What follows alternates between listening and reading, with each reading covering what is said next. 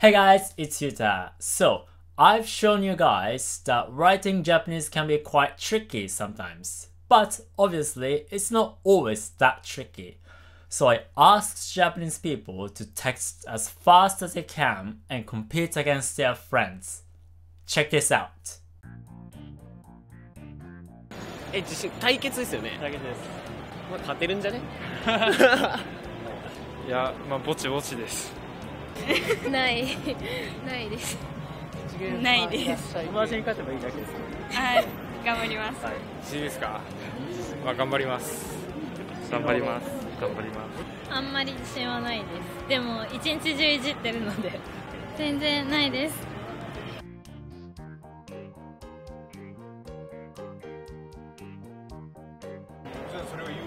別に会う必要なんてない。しなきゃいけないことたくさんあるし。しなきゃいけないことなんたくさんあるし。はい。あ本番日曜。ありがとうございます。別に会う必要なんてない。しなきゃいけないことたくさんあるし。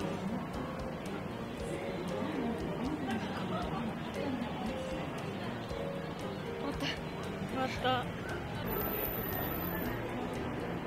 2人ともほぼ同時に覚えるの。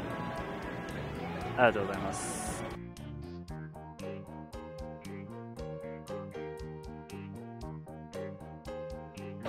友情の多くは見せかけであり、恋の多くは愚かさに過ぎない。友情の多くは見せかけであり、恋の多くは愚かさに過ぎない。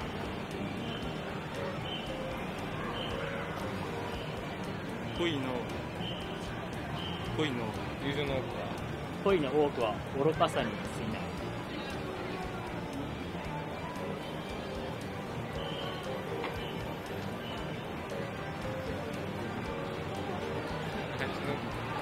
ありがとうございます。ちょっとじゃあ、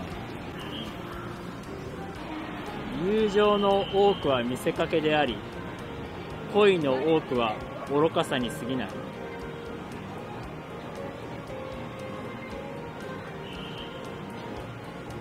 恋の多くは愚かさに過ぎない。はい。どっちが早かった？どっちが早かった？一緒だった。じゃあちょっと恋の多くは友情の多くとですか。早いな、2人も。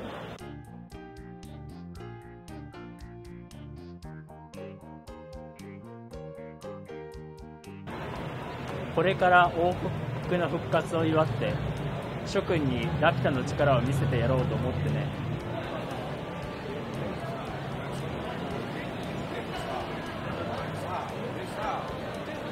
ラピュタの力を見せてやろうと思って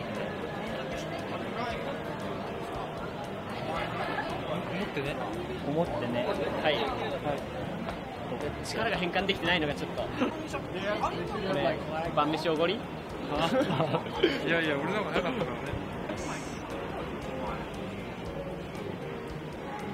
これから王国の復活を祝って諸君にラピュタの力を見せてやろうと思ってね。何つった？ラピュタの力を見せてやろうと思ってね。待って。終わった。じゃあ、ね、全然違うんだけど。思ってない。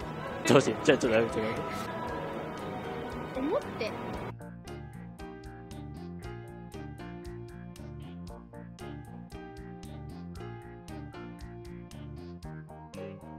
国境の長いトンネルを抜けると雪国であった。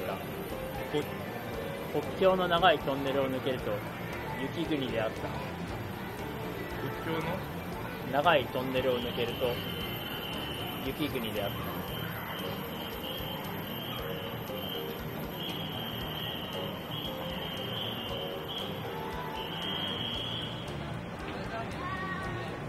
抜けると雪国であった。抜けました。国境ってこれだね。国境の、国境ですね。国境、国の境。できましたか？正解です。国境の長いトンネルを抜けると雪国であった。夜の底が白くなった。信号所に汽車が止まった。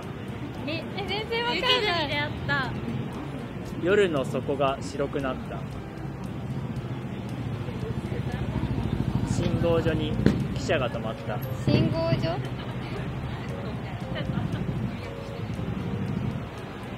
汽車になっちゃった。汽車が止まった。はい、汽車間違えた。信号所。信号。合ってる。よし、じゃあ見せてもらっていいですか？素晴らしいです。じゃあちょっとそっちも。OK。いや、そんな早打ちとか意識したことがなかったんで、まあ難しかったです。ずっと携帯触ってきた甲斐がありました。緊張しました。いつもの力が試されました。ちょっとフリックの中では早い方じゃないのかなという感じ。やっぱ早く打てた方がいろいろメールとかの時の返信とかも早くできるんで、まあ早くなって損はないかなと思います。難しかったです。打ち間違いが多かったです。ありがとうございました。はい、ありがとうございます。